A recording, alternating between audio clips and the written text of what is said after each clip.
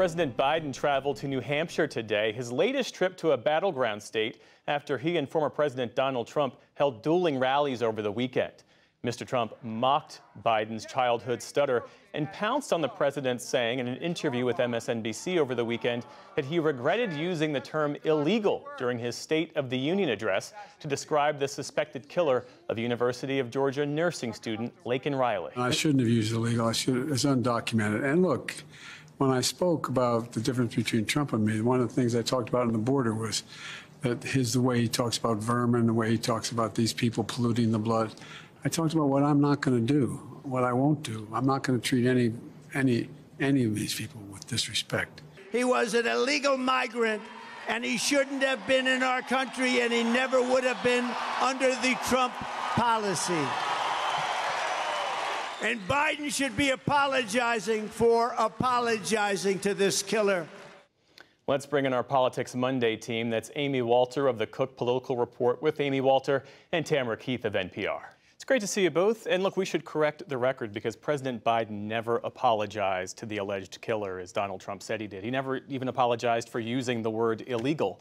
But Tam, the Biden campaign has been saying for weeks now that they want to draw a contrast between these two visions, and never before, you could argue, have differing visions been so clear on this topic of immigration that more voters say they care about, prioritizing over the economy. Right.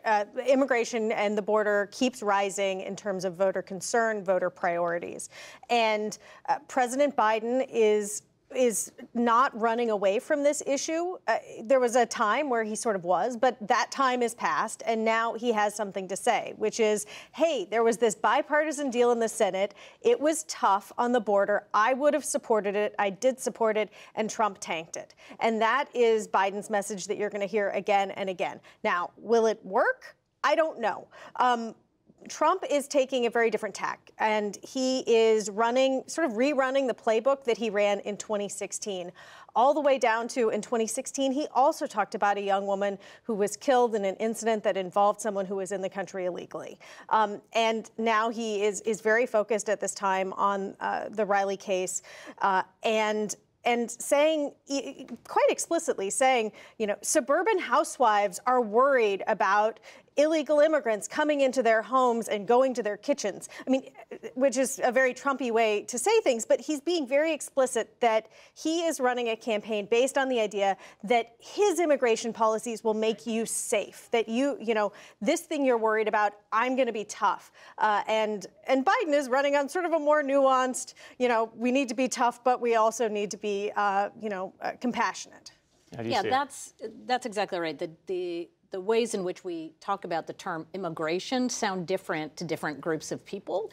And so if you say border security, I think that's one thing that across the board voters say that they are concerned about. What to do about it is a different question. And I was digging into some polling that Pew did a couple of weeks ago, asking Hispanic voters specifically what they thought the answer could be to solving some of this. And one of those is, okay, increase more deportations. Well, among non-Hispanic voters, 59% say that sounds like a great idea. Only 33% of Hispanic voters say that they think that's a good idea. Do you think it's increasing crime? Again, overwhelming percentage of non-Hispanic voters say, yes, I do think that what is happening on the border is having an impact on crime. Latino voters are split on that issue.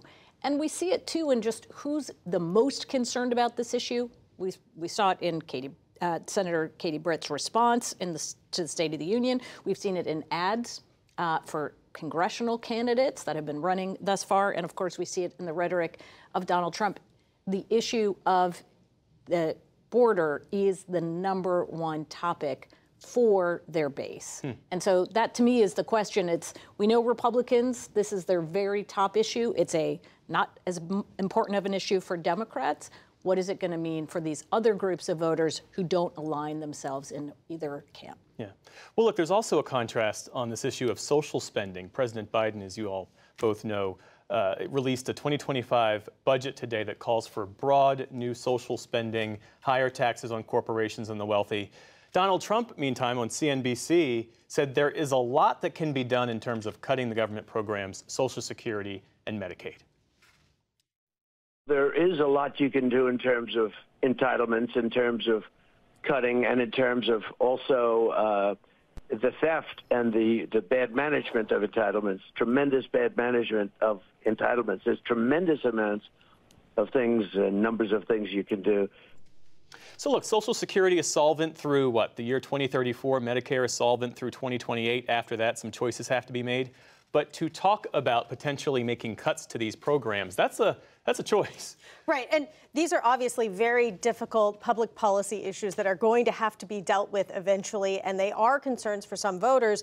But generally speaking, President Biden should send a thank you note to former President Trump, because the idea that Trump is going to come for your Social Security and Medicare that case was just made easier by what Trump said on TV, because this is an issue that Biden has been trying to push, trying to say that Republicans want to take away these programs that you care about a lot.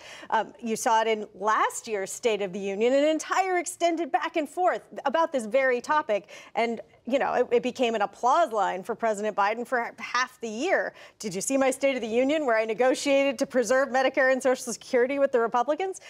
This is something that the Biden campaign is going to be very happy to talk about. Well, it's also difficult, though, to make a campaign about what you want to make it about. If it were up to if it were up to Democrats, this would be an election about health care. It would be an election about protecting Social Security and Medicare. All the issues, it would be about abortion, all the issues where they have a natural advantage.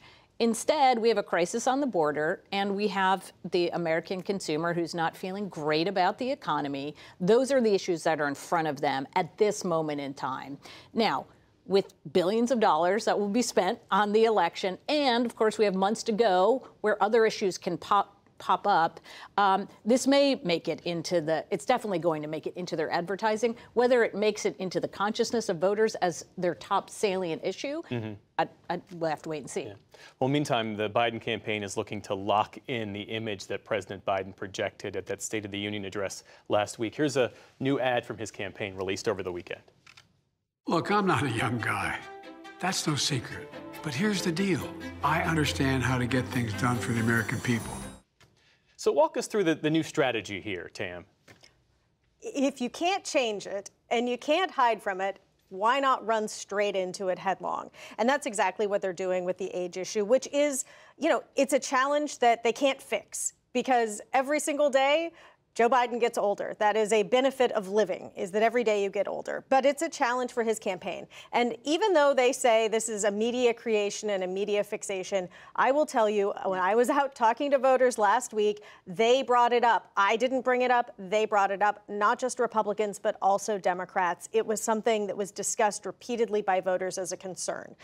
They are trying to neutralize it with this ad and with other things, and arguing, as President Biden has now said a few times, it's not about your age, it's about the age of your ideas. And that is the way that he's trying to turn it, at least in this current iteration. $30 million of spending in the next 6 weeks, and that's just the beginning.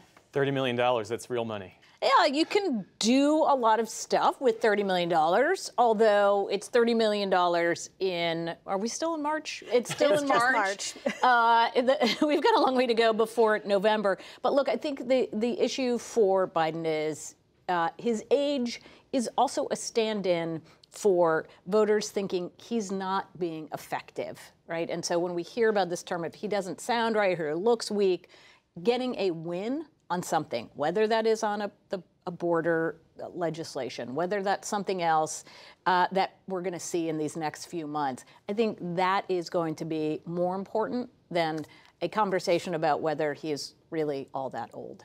Amy Walter and Tamara Keith, thanks as always for your analysis. You're welcome. You're welcome.